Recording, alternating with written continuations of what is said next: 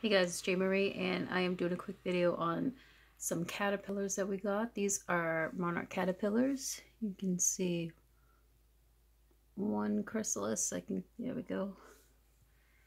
One chrysalis, and I got one caterpillar, and there's another one.